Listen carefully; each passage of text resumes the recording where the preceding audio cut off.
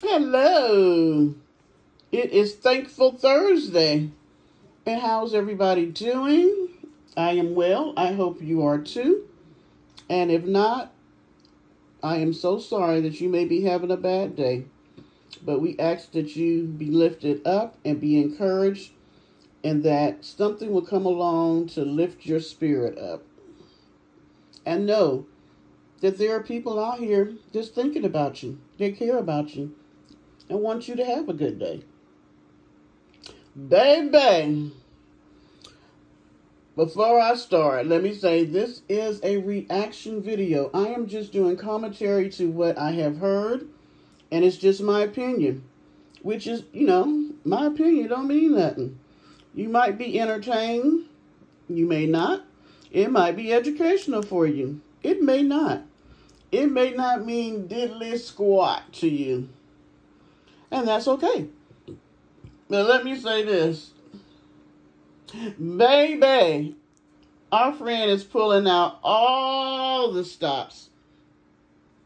What is this called? Me with depression. These stories have been told so many times that I am almost able to recite them. And I have been watching her. I think it just might be a year now. So that's a damn shame. She has done a whole video, not necessarily about depression, but about her life. But she leaves out important things like the condo that she said she gave up. Yeah, you walked away from it, but they were evicting you. So I don't know if that's the same. Last time I checked, it is not. And we're still iffy on how many years you were actually supposedly in this house, because you told us 12, and today you said a couple. So, between 2 and 12, that's a lot of different, that's a lot of years. And the section, the housing that you got, what everybody else do is not your business.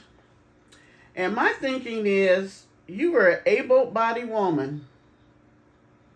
Nothing was stopping you. I didn't hear you say one thing about going to get a job. Did anybody else? You said, I didn't have any money, and I had to save the money that family didn't give it to me, that friends, and that meant men, were giving to me so that I could pay. Then you got on a program where they paid so much every month, and you tried to make sure you didn't go above that. And you went to food pantries. But nowhere in there did I ever hear her saying, I went looking for a job. There were jobs out there, but I wasn't able to get them. I wasn't skilled. I wasn't this. No, she sat on her ass and used depression. Now, there are different types of depression, but hers wasn't so debilitating that she could not leave her house or get out her bed, because she was making videos up in that place on a regular, almost every day like she do now. So she is lying. Now, she's taking a lot of those down because she don't want you to know. But yes, she was in there with the red wig, the blue wig, doing ASMR, supposedly reading the Bible, reading Pigs in the Parlor, all this stuff that she was doing. So don't let her gaslight y'all. Yeah, she was doing that, but she was too lazy to work to get herself out of the situation.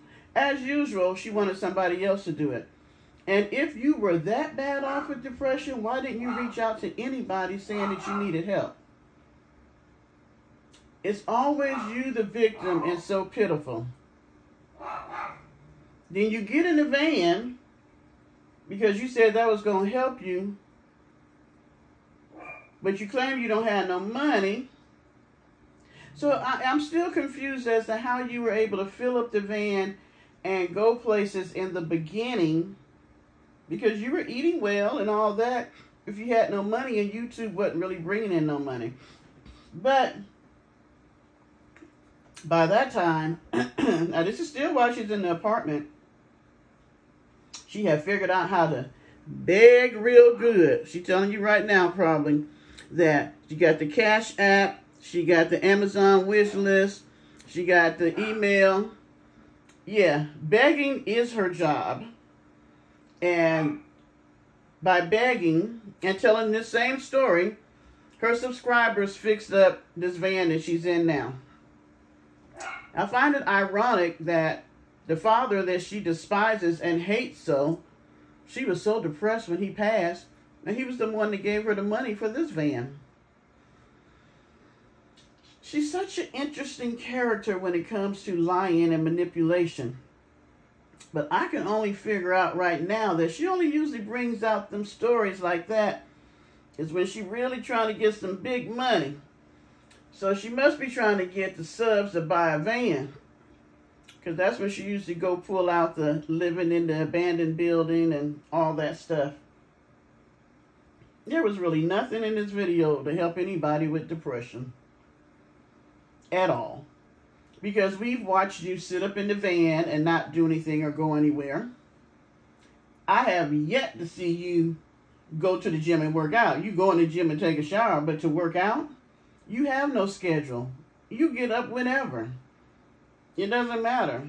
You're not really liking to get up early. That's what you didn't like about living in Charlene house, because they get up with the chickens.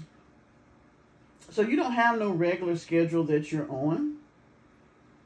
You're not really doing anything, and that's why you're having issues now. Like that whole rant you did last night, that was real healthy.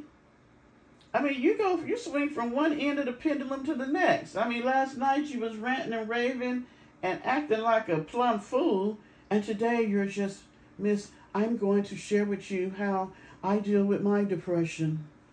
Girl, what is it you're trying to buy? Because we know it's something. And for those unsuspecting, innocent victims that you're going to get the money out of their pocket, I say I'm sorry to you now. Because the odds are, before the end of the year, probably before summer, you'll be mad because you've given her money and gifts and she's giving you her ass to kiss. But you can come on over to our side. We take all of them. And we pat you up and help you to understand that she is a con artist. That's it. That's that. Yeah. I said it. I said what I said. I meant what I said. And that's what it is. Bye.